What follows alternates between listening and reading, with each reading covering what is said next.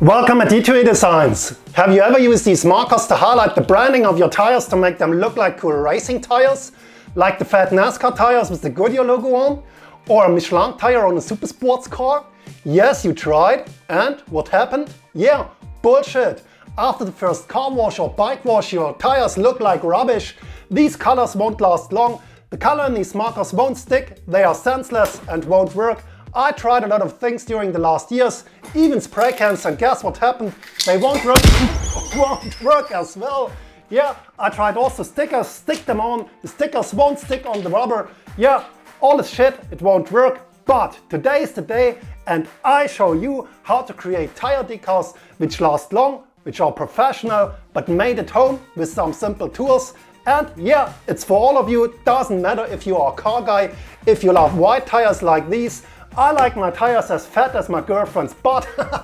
Or if you are a mountain bike guy shredding the trails, or if you are addicted to two-stroke motocross sounds.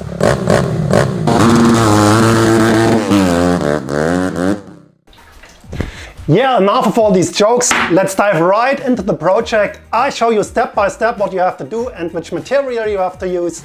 I'll link you some of the material underneath the video in the description. So scroll down underneath the video if you want to use the material I use. And yeah, guess what? I'm not an idiot. I tried the stuff I used at first on an inner tube and check this. That's the decal I did and you can't peel it off, you can't scratch it even with the fingernails. It's so durable and the trick is that's rubber as well. It's liquid rubber what I used. And yeah, you can scratch it, you can stretch it, doesn't matter. Use your fingernails and yeah, that's the perfect stuff. That's what we use. But at first we have to do the preparation. And yeah, when you do preparation, you have to wear some rubber gloves because we work with nitro thinner. And yeah, nitro thinner is a nasty stuff. So safety first, save your hands and your fingers, put some rubber gloves on. And the first thing we have to do is we have to clean the tire. And yeah, first step is use nitro thinner. Find the thinner underneath the video in the description. Use a paper towel. And now we have to clean the tire or the areas where we like to place the logos as good as possible. So clean them with nitro thinner, clean your tires. And here, that is what happened. Your tire should be black. And when that happened, you know that the tire is cleaned as much as possible and prepared for the next step. The next and important question is, where can we find the decals and the data for the decals and which graphic software to use to create them? A lot of you asked me that question, so let's do it together. I like to show you my workflow on the example of the Maxxis logo I showed you in the thumbnail. And the first good tip is visit the company's website, and in some cases you can find the data there. So what we have to do is we have to open a browser, type in Google and search for the international Maxxis website. So let's do that. I need the international site. Let's type in maxxis.com. Here it is. Click on the website. And on most of these websites, the company logo is in the upper left corner. Here you can find it. Click on the logo, right click, open it in a new tab. And here you have it, the Maxxis logo. And that's not a picture, these are not pixels. That's an SVG file, a vector file, exactly what we need. We have it already here. And the only thing we have to do is right click again and we have to save it on our device, on our computer. That's what I have to do is, I already saved it, so I have to save it again. And yeah, that's what we have to do. And now we have to open the graphic software, and what I'm using is Adobe Illustrator. That's the graphic software of my choice. But you can use every graphic software which can handle vector files like these SVG files in this case. So yeah, search for a graphic software you like or use Adobe Illustrator. So let's open it and I like to show you how to create the data. Yeah, let's open the SVG file we saved on our computer. And here it is, the Maxxis logo. And yeah, that's not a picture, let's remove the color. And you can see it. And yeah, you can see all these lines, and that's a vector file, and that's exactly what we need for the sign maker. You have these paths on every of these letters, and these paths is the cut path for the sign maker. But we have one big problem, that's a straight logo, we have no curves, and now we need a curved logo, and I created another file. And what I did is, I created some circles with the circumference of the tire, and the only thing you have to do is arrange every of these letters on the scope of the tire like so, and you have the data for our cut file. But I don't like to cut the Maxxis logo. What I like to create and like to print on my tire is a little slogan I created: go hard and shred them all. That's what I like on my tire. Here it is. I printed it already, so the only thing I have to do is I have to copy it. I have to open a new file. Open my cut software. I use a Roland cutter, so that's the cut software. It works with Adobe Illustrator. Now I have to click on print, and that's all I have to do. Yeah, let's cut some vinyl. That's a leftover from one of my last jobs. The color doesn't matter. It can be hot pink as my panties. And what I'm using is the Oracle 651 series. So let's cut a stripe of this foil and let's do the stencils.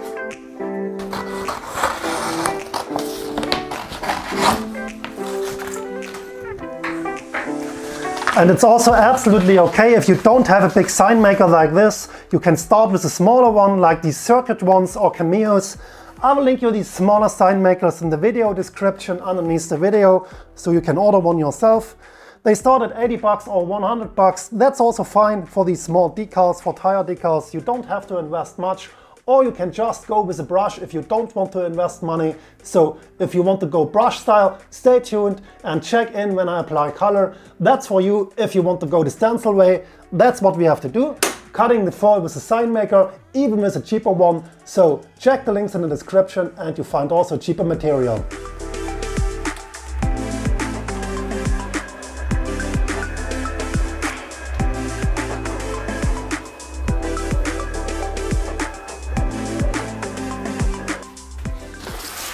Yeah, the next step is picking a knife and harvesting all the letters.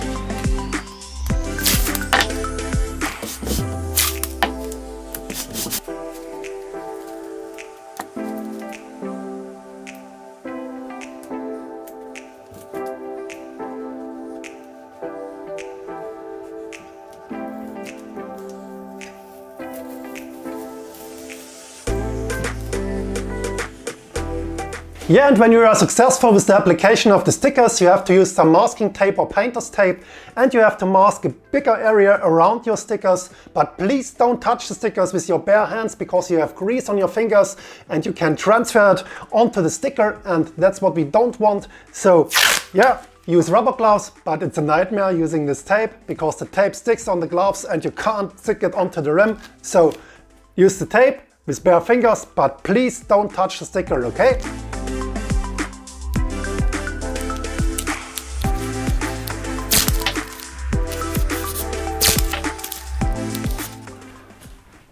Let's talk about the tools we need to apply the color. And as mentioned before, there are two ways to do it: the cheap way with a simple brush, or the bit more professional way with an airbrush. And there are also two obvious reasons to choose the airbrush over the brush.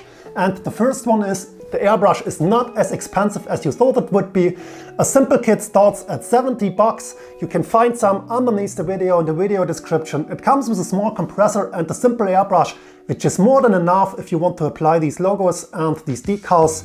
The only thing you have to keep in mind: you can use the cheap brush, but make sure you have the right needle-nozzle combination, which is 0.5 in minimum.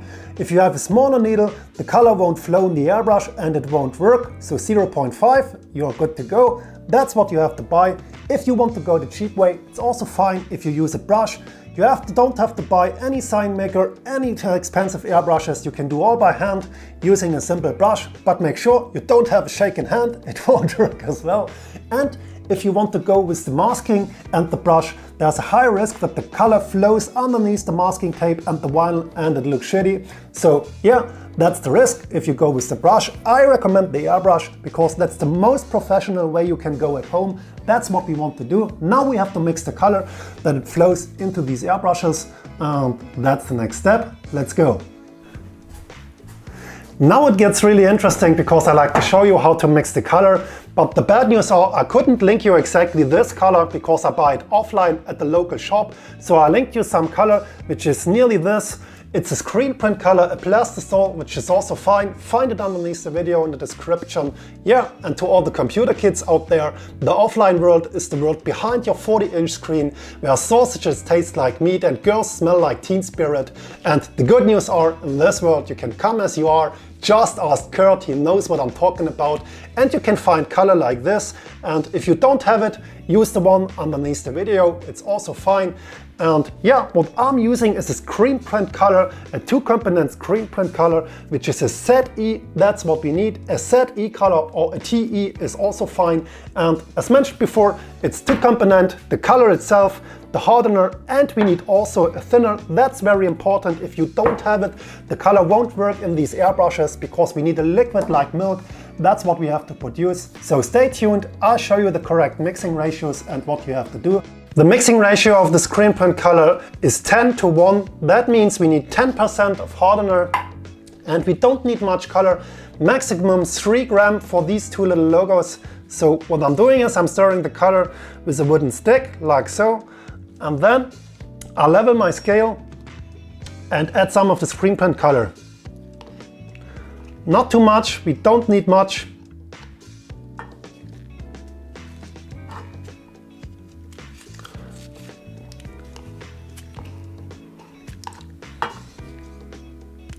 That's 4 grams, more than enough for what we like to do. And now I have to add 0.4 grams of the hardener. I'm using a pipette because that's easy. I have to level the scale again. I have to add the hardener.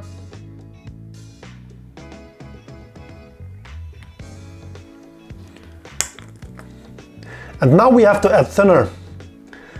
And what we have to do is we have to create milk. So I have 4 grams of color, and what I'm doing is I'm starting with 2 grams of the thinner. So mixing ratio nearly 50-50.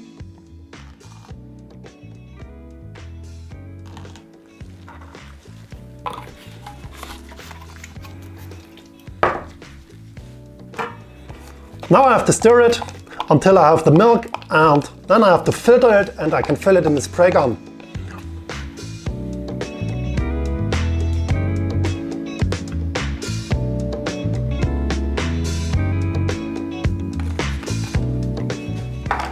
Yes, and finally it's time to spray the color, but keep in mind these colors are serious stuff, so please buy yourself a proper spray mask and wear it when spraying these colors. So I like to tell you what I will do, then I will put my spray mask and I will do it. I will do thin layers, a first thin layer, not the full range, don't spit too much color on the tire, do thin layers, maybe 3 to 4 thin layers, it's much better than one thick one.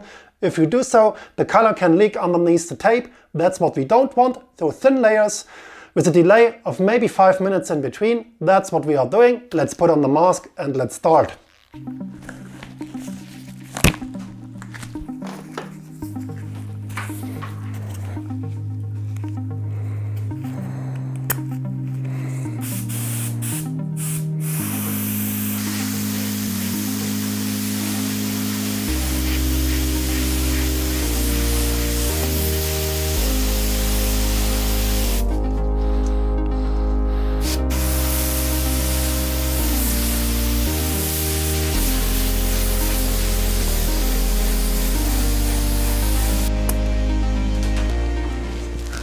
Yes, I sprayed 4 layers of the color, but don't remove the decals yet. This color has to cure for minimum 12 hours by room temperature, so I leave it overnight, fully cured, and come back tomorrow to show you the result. What I do now is I remove only the masking tape around my decals, clean the tiner a little bit if I have some overspray, and that's it. Don't remove the decals, it would be a huge mess. You have to do it tomorrow, so you have to be patient and you have to wait until the color is cured, and yeah, the result will be much better if you wait, and that's what you have to do. Yeah, one day later at my paint job, let's check the decals.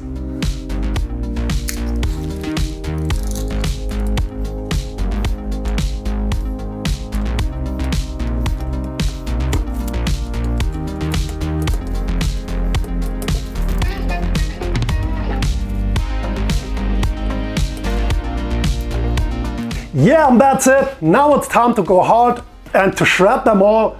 Thanks for watching, have fun painting your own tire decals, and see you in one of my next videos. Goodbye.